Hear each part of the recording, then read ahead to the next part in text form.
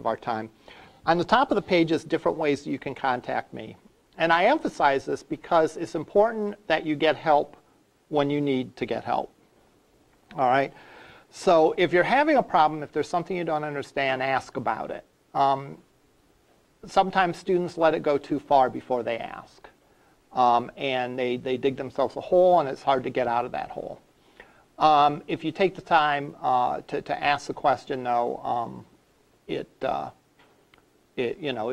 go much better for everyone. And I try to give you multiple methods so that there's no reason why you can't ask, why you don't have time to ask the question if you want to. You can ask the question certainly in class. You can also ask the question in lab if you want. I don't have my office hours defined yet, but when I have my office hours defined, there'll be that time that you can ask questions. You can come to my office and ask me questions. You can email me through Canvas or through my regular email. There's discussion forums online. If needed, I can Skype with you if you can't make it in during office hours. And if all else fails, contact me and we'll figure out something else. Maybe if your work schedule or whatever prohibits you from getting here during office hours and you have more questions than can be answered during the class or the lab, we'll figure something out. I make every effort to provide a lot of ways to get a hold of me, and but you have to meet me halfway. It's difficult for me to tell when people are confused sometimes, and therefore you have to let me know if you're having questions. There's an old adage that teachers say that if one person in the class has a question, there's a good chance that other people in the class have the same question. So keep that in mind. If there's something that's puzzling, maybe other people are puzzled by it as well. So feel free to ask. At worst, what I'll say is if it's something that maybe is specific to you, like something specific to a program you're working on or whatever, I can, we can talk about it during lab. All right. So, but again, by all means, ask. And here's a bunch of different ways that you can contact me. So course description and outcomes, that really is sort of a focus of where we are in this class and what our goals are. Instructor approach, the key sentence here, this is your class. It doesn't do me any good to cover the material if people aren't getting it. And therefore, I need that feedback from you so that I can understand how well you're absorbing the material and what you have questions with and what you have problems with. That's all I'll say about that. College policies, I have a whole list of policies that are college policies, not mine. You should read through them, and you can read about them in the handbook. Instructor policies, as far as late work goes, I'm pretty flexible about it, provided that I know that you are making a diligent effort. So every semester I get a few students that just literally disappear and then come back weeks, months later and want to turn in lab 1. Well, I don't feel bad deducting folks like that a few points because, hey, I mean, how am I supposed to know what's going on? If there's something that's going on where you're ill, you have a family emergency, whatever, I don't need to know the details, any more details than you're willing to divulge. So you can just tell me, look, I'm in a rough patch and this homework assignment's going to be late or whatever. And that's fine. But again, I want to hear something from you. I want to see questions from you in lab or in class or via email and so on. If I'm convinced that you're diligently working on something, then if I get it in a day after it's due or 2 days after it's due, I'm not going to really care all that much. All right? My goals are centered around where you will be when you leave this class. All right? And therefore, I want to make sure you have the material learned when you leave this class. So if you learn something a couple days late, I'm not really concerned about it. There is sort of some cautionary words, though. Is first of all, my patience isn't limited because at the end of the semester, you have to have everything in. All right? And if you are continually behind on the assignments, that ought to be a warning sign to you that something needs to change. Maybe you need to spend some extra time on it. Maybe you need to talk with me. Any number of possibilities it could be. But the bottom line is if you're late once because you had the flu and couldn't work on something, no big deal. If you tend to be late on every assignment and you're beginning to get later and later and later, then that's a sign that something needs to change and you should talk to me. So I try to be flexible while still, you know, still trying to holding you responsible to getting the work done. And you can't see that up on the screen. That happens periodically. If there's ever something on the screen, and I'm talking about something on the screen and you don't see it, feel free to yell out, all right? I haven't showed anything really too much. I showed the modules for this class, where there's a course information one, and there's a one for each week. And we looked at the syllabus, where there's introductory material, different ways of contacting me, and so on. The phone, by the way, is probably the worst way to contact me, because I only answer it when I'm in my office, sometimes not even then if I'm in the middle of something. And I only check my voicemail when I'm on campus, so you're much better off emailing me than voicemail. Here's the descriptions I talked about, instructor approach, and so on, and we're up to the late policy. There'll be approximately 13 assignments worth 5 points each, and that'll be 65 points. There'll be 15 points on the midterm and 20 on the final. That's a total of 100 points. It will mostly be an assignment a week. That could change. There could be like a larger assignment that covers 2 weeks in some cases. If for whatever reason we don't get to the 65 points, I prorate it. Or if we were to go a little over, I prorate it. I figure it out. So the midterm and the final are always worth the 15 and the 20. And then the homework assignments are always worth 65. So if there's more or less than 65 points, I prorate it so that it comes out to be 65. And then there's a standard A, B, C, D, and so on. Here's the schedule that we'll follow. And that's about it as far as the housekeeping for this class goes. Any questions? I don't know why I went over it so much quicker today or this afternoon than I did this morning. This morning, I don't know if my Canvas for that class was more interesting or what. There's more stuff in it. I don't know. All right. Anyhow, one of the things I assume, although I have not tested it, so this might be an invalid assumption, but I assume that the computers in our lab are configured to do Java. All right, so we'll find out that today, won't we? If they're not, then we can deal with it in lab, and we'll talk about it. But you might have a computer at home that you want to do work on. All right, whether it be a laptop or a desktop or whatever. So therefore, it would be good for you to have Java installed on your particular machine.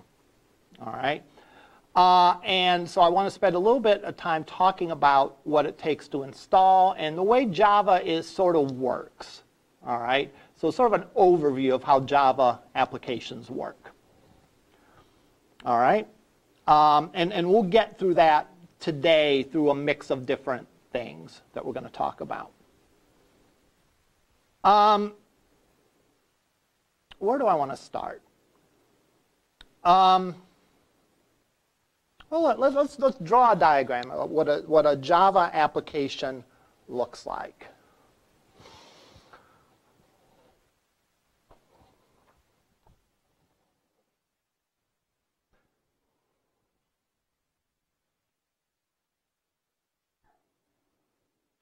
First of all, you might think that you have Java installed. All right, people will say, I have Java installed. I know because I've run Java applications or whatever. That's not necessarily the case. There's actually 2 different pieces of Java that can be installed. And we'll want to make sure that we have actually both of them installed on your machines. The 2 pieces are the JRE and the JDK. JRE is Java Runtime. It's not on the screen. Thank you. JRE is the Java Runtime environment.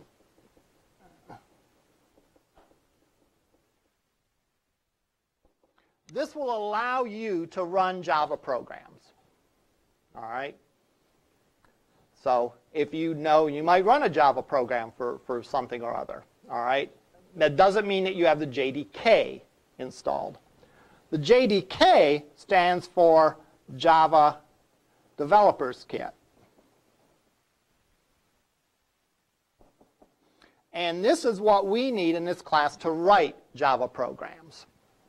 All right? Now,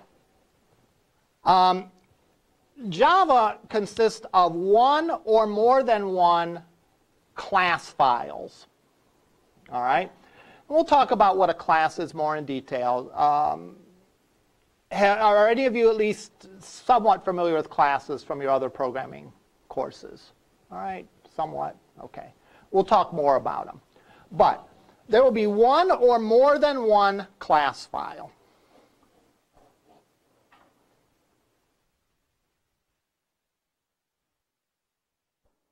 The source code for that is in a .java file. And this is a file that's human readable. In other words, you can look at it and read it. You can open it up in a text editor and see what it says and make sense of it. The name of the .java file, or the source file, will be whatever the name of the class is. Each class has a name associated with it, followed by .java. So, class name .java. All right? Now, here's how Java works. All right? One of the big benefits of Java is that it's what's called platform independent.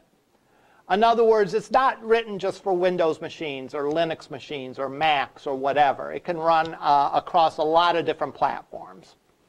So, what happens is this Java source file gets compiled to one or more than one class file that ends in a .class, where the first part of it is the class name. This process is called compiling.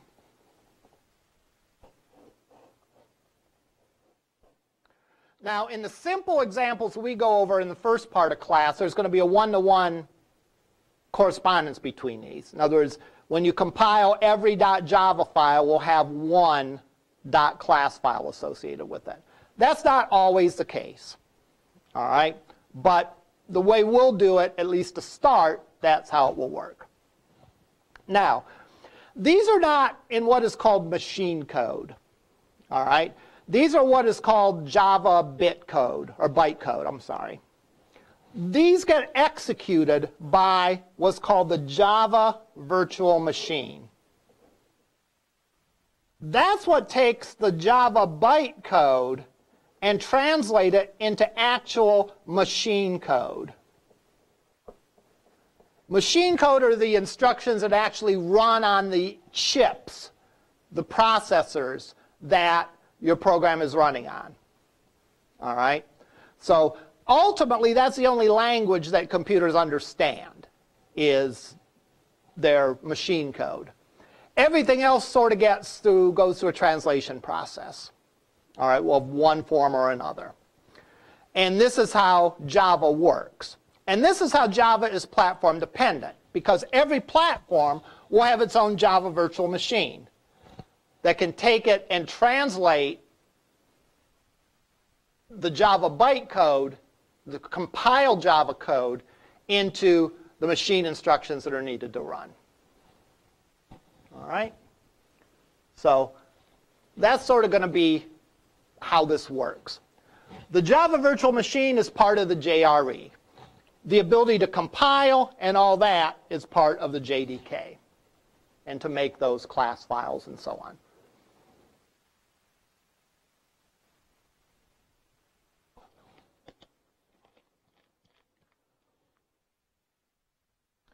All right, let's see. Because of this little extra intermediary step, that's one reason that in the past anyhow, Java had associated with it possibly some performance issues, because there was sort of an intermediary step. I don't think that's really the case today. All right. How do I know if I have Java installed on my machine? There's an easy way. All right. We're going to do stuff via command line in this class. How many of you have used the command line in classes? All right, a little bit. All right. You don't have to be an expert in it. You just need to know how to get to the command line and move around from directory to directory and execute some commands. Now, you may wonder why I do this. I also only use a plain text editor in Java. There are IDEs involved in Java that can be used to create Java code.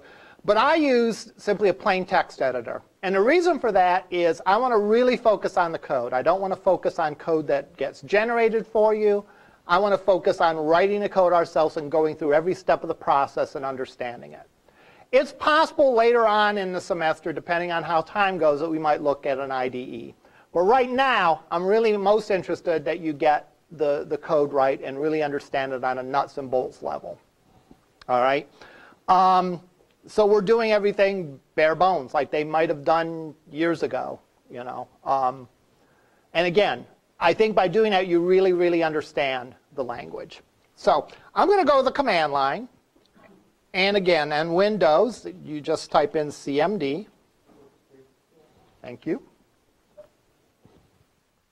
And you get to a command prompt where you can issue commands. And I'm going to make it bigger so that hopefully you can see it better.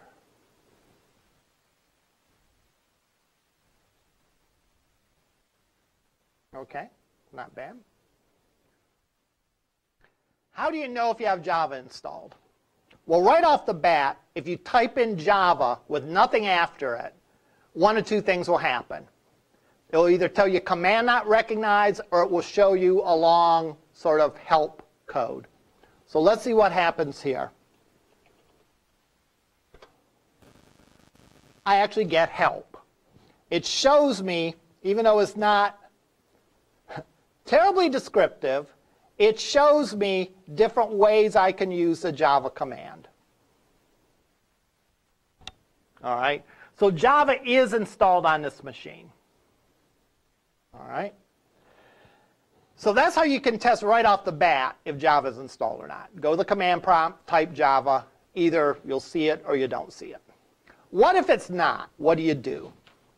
Well, let's see here.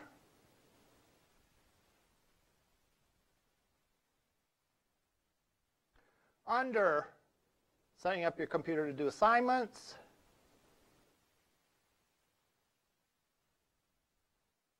there is, it refers to a page in the text. All right. You can also Google installing Java and get specific platform help for your particular platform. Let's go and Google that. Installing JDK Windows.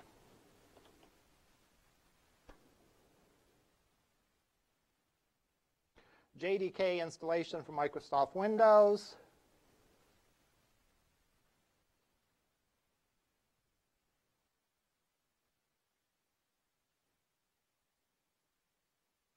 So the main things are you download the installation program, you run the install program, you update the path.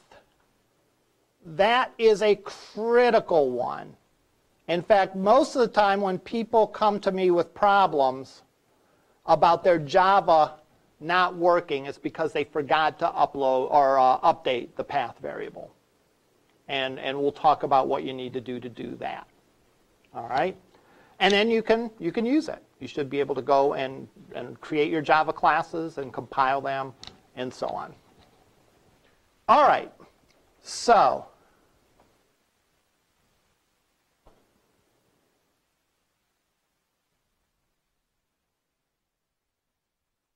I would go and install JDK.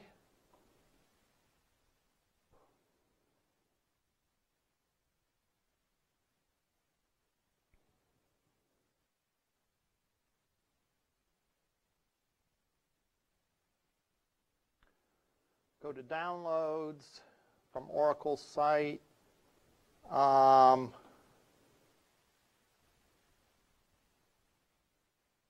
There's a JRE, which we do not want. Actually, Java SE is the one that you want. I was saying Java JDK.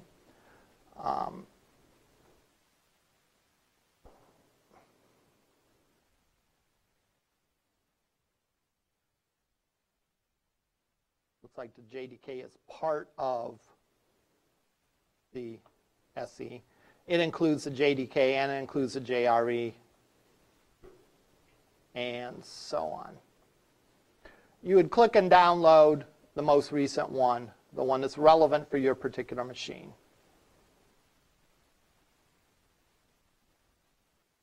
All right, this looks like a good one. Or I click download, and it'll show me a whole list of them depending on what kind of machine I have. So if you had Mac, or you had Solaris, or if you had Linux or Windows, you could download it and you could run it. It will ask you for several things. Note the directory that it installs stuff in, because you'll need to know that directory later. Okay? So you'll run through the installation process. You'll find the right version. You'll download the JDK, the SE, and you will run it, noting the directory. Next important thing to do is to set the path. Does anyone know what the path is on a computer? Yes.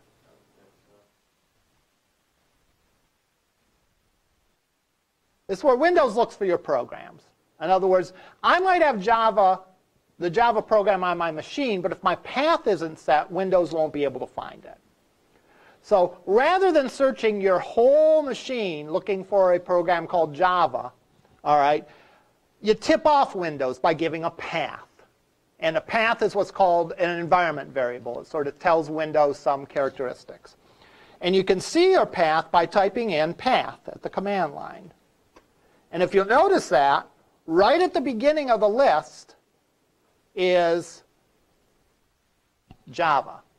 So this one was set up correctly. All right? And this one says that you will find Java in this folder. C, Programs Files, Java, JDK 1.8.0_92/bin.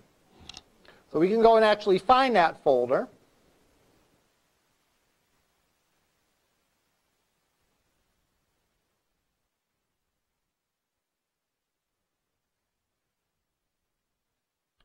Under C, under Program Files, under Java, under JDK in bin, you will see the Java exe.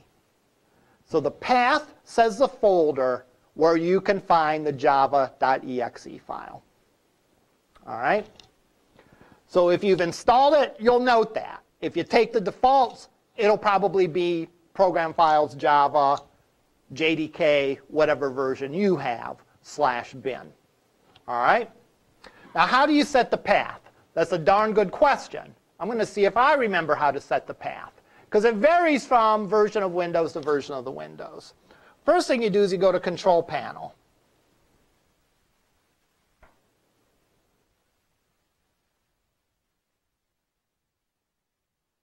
Which is probably called Settings now. Go to System. This is for Windows 10.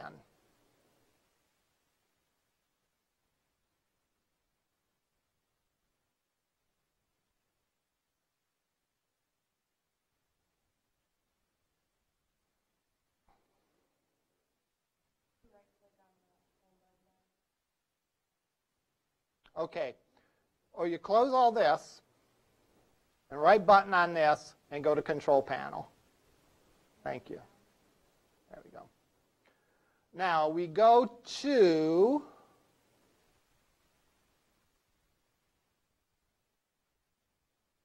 System,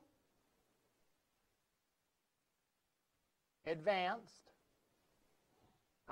Environment Variables. There you go. Yes? Okay, cool. Search for environment, it will show up environment variables. It will then show you a list of your system environment variables, including path. So you can edit that, and then it really doesn't give you a lot of space to do stuff. But what you'd want to do is you'd want to paste that directory in, followed by a semicolon. So what I would do is I would go, if I had to do it, I would go to the folder that it's in, copy it, go to my environment variable, hit edit, go to the very beginning of this, paste it in, and then put a semicolon. All right? Most of the time that's what goes wrong, is you either forget to do this step or you somehow do it incorrectly. All right? But that's what you'll need to do if you've installed the JDK and yet you still can't use Java. All right? I'm going to hit cancel because it was already set and I don't want to mess it up in case I type something wrong, and there you go. Then you should be able to go and run Java code. What I'm going to do is I'm going to go to the desktop. All right? When I open up the command prompt, it put me in my user directory. I'm user BU in here. So I'm going to get to the desktop. You can get to the desktop by typing in cd desktop. And there you are. You can clear the screen by typing in clear. I lied. CLS will clear the screen. All right. I tend to not remember if it's a Unix command or a DOS command. So clear was a Unix command. So pardon me if I ever get those wrong, because I do more command prompt on versions of Unix than I do on Windows or DOS versions. All right, so now I'm on my desktop. How do I get a directory listing? dir. We'll give it to you. All right. So if you can move from directory to directory and dir and execute the Java commands, that's all the command line stuff you need to know. All right. Now I'm going to go, and I have already made up here, I have the classic Hello World application. And I'm going to go, and I'm not going to type it in. I'm going to copy it.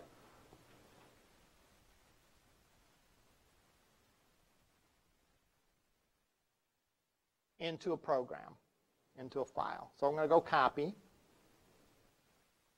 And I'm going to open up a simple text editor like Notepad++.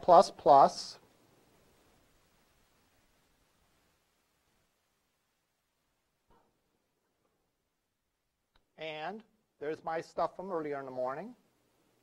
Close that. I'm going to paste my code in here. All right. Now I'm going to save it on the desktop. All right. So I'm going to go up to File, Save. Go up to the desktop. It is a Java source file, so I can pick Java source. If you're using regular old Notepad, you would have to go and change it to all files and then type filename.java. All right, if you don't have Notepad++, but it is a nice tool. You can download it for free. And I'm going to give the name of the file as being the name of the class .java. Now the name of the class is Hello World. All right. Notice that the H in hello and the W in world is capitalized. All right. Windows is forgiving about case, but other operating systems aren't. So I would ask you, even if you are using Windows, to maintain the convention of case. So I'm going to save this in a file called Hello World with the H and the W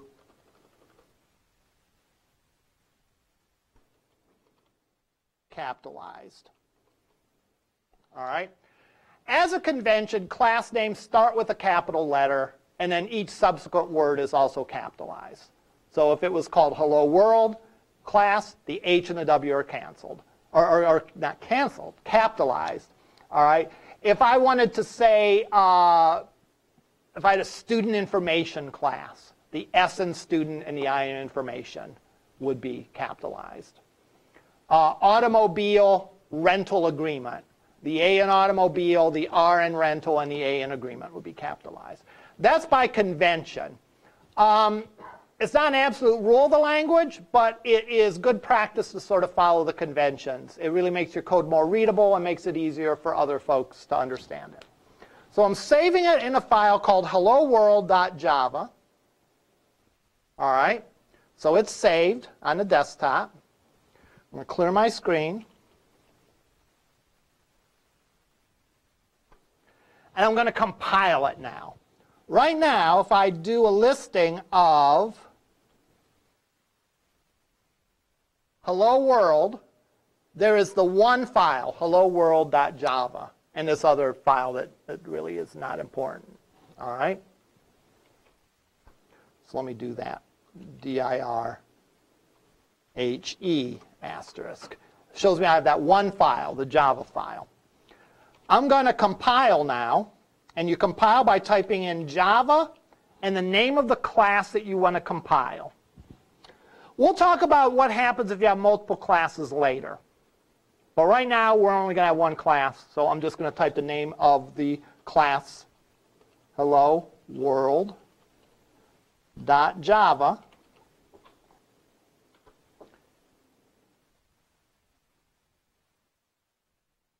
Ah, my bad. I don't type in Java. I type Java C.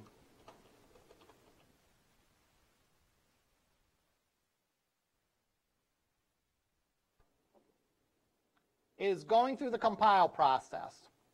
If it doesn't display anything, no news is good news. That means that it compiled it without any errors. So my mistake, it's not Java to compile, it's Java C. It's been a long summer. All right. Now if we look at this, we're going to have two files.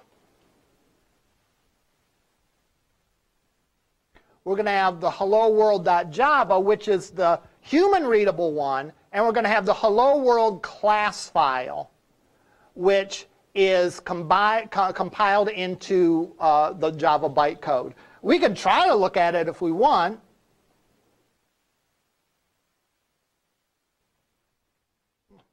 But it's not really very human readable. All kinds of special characters and so on. So, all right. So we compiled it. Now it's ready to be run. So if you write your Java class, it's not ready to run. You first have to compile it. How do you run it? That's how you type in Java, when you type in Java, and then the name of the class. Again, we'll talk about what you do when you have more than one class later on, because most of your Java programs consist of multiple class files, not just one. But this week, I think, the examples that we're going over all are just a single class file. So there's no question about what you compile and what you do. So if I type in Java hello world, it goes and does its thing, which is simply to display hello world. All right, not earth-shattering. What happens if you make a mistake? I'm going to go just for laughs and make a mistake. I'm going to change that lowercase o to a capital O. All right. And I'm going to try to compile it again, and we'll see what it says. Java is case sensitive. Again, except Windows, which forgives you on case for file names, but nowhere else. So you might as well be case sensitive everywhere. So I made a mistake. I changed that lowercase o to an uppercase O, and I'm going to compile. Here's a neat trick if you haven't done much command line stuff. If you use the up arrow, you can scroll backwards through your commands. So like if you're working on a program, you don't have to type in that long Java C every time. You can just scroll back up and run it. And it gives me an error. And it sort of tells me where the error is. It doesn't give me as clear of a description as I'd want it to do, but hey, it's a machine, right? So you got to do some of the work. So it tells me that there's an error in this line in Hello World Java, line 24. That's one thing that's good about Notepad++ is it gives you the line number. So line 24. And it tells me that something is wrong, whoops, around this period. All right, that's where things start to go bad. And it tells me there's something wrong with out, O-U-T. Well, could be misspelling, could be whatever. In this case, I know what the problem is. I know that I capitalize it when I shouldn't, so I can say, oh, okay, that shouldn't be uppercase, it should be lowercase. I can go save it, compile it again, and run it again. Whoops. And there you go. When you run it, you don't have to put hello world.class or hello world.java, just the name of the class. Okay. Now, let's look at this class, and we'll talk about it for the remainder of class today. And we will, you won't know enough to do your homework at this point. Your homework isn't due until next Wednesday, though, so that's good. But we will, on Wednesday, this Wednesday, talk about what you need to do to complete your first homework assignment. It's just really sort of a variation of this. So let's look at this class, at this file.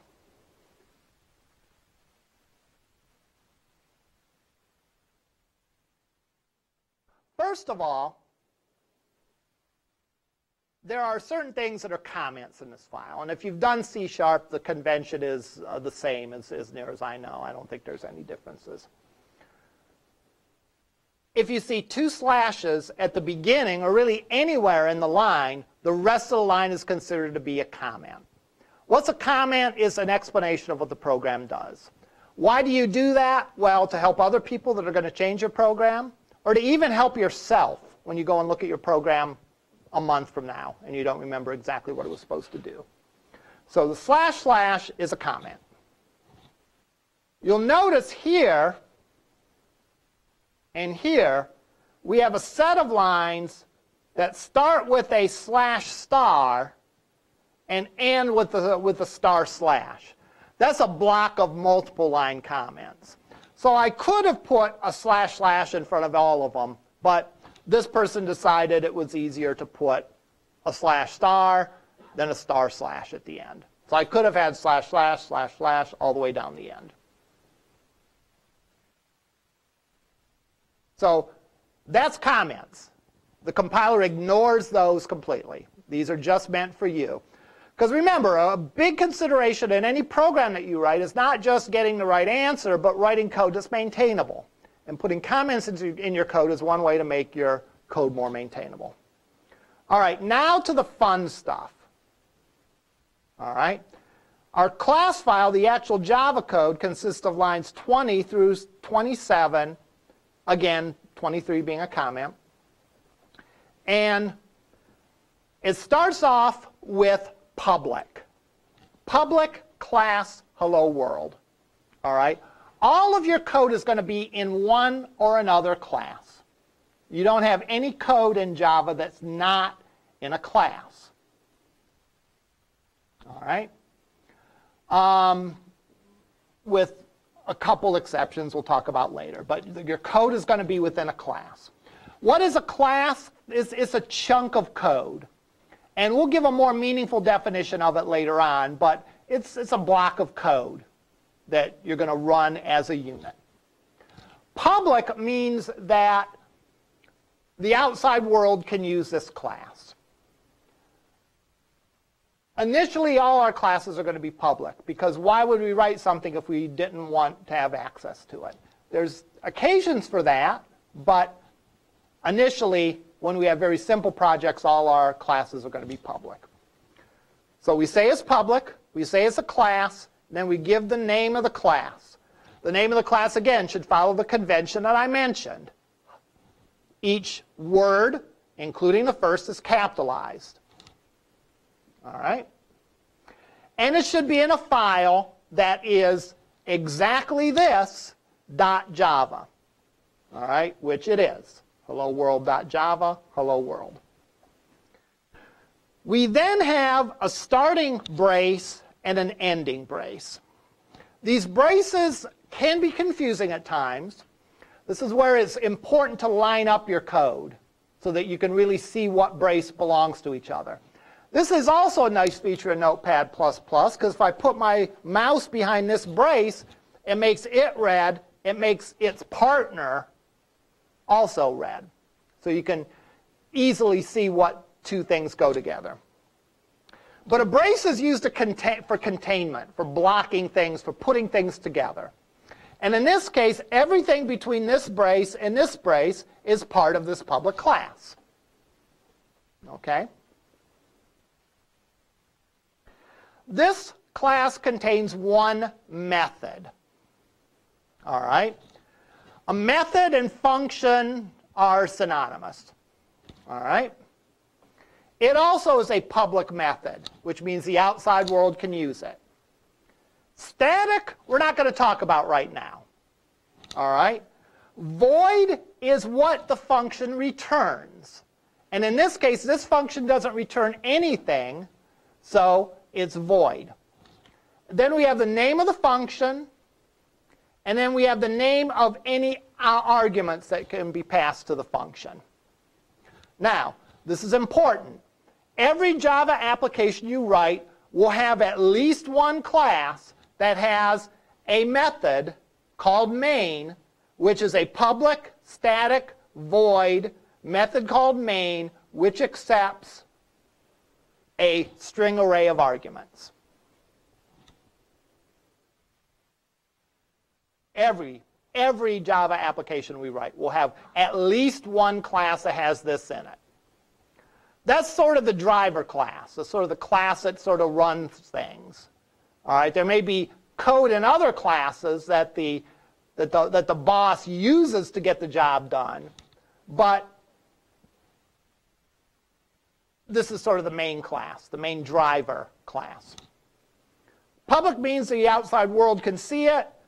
Static, we're not going to talk about. Void means it doesn't return a value, doesn't return anything. Main is the name of the function, and these are arguments that this can be passed, which we're not going to worry about right now. So the function starts here and ends here.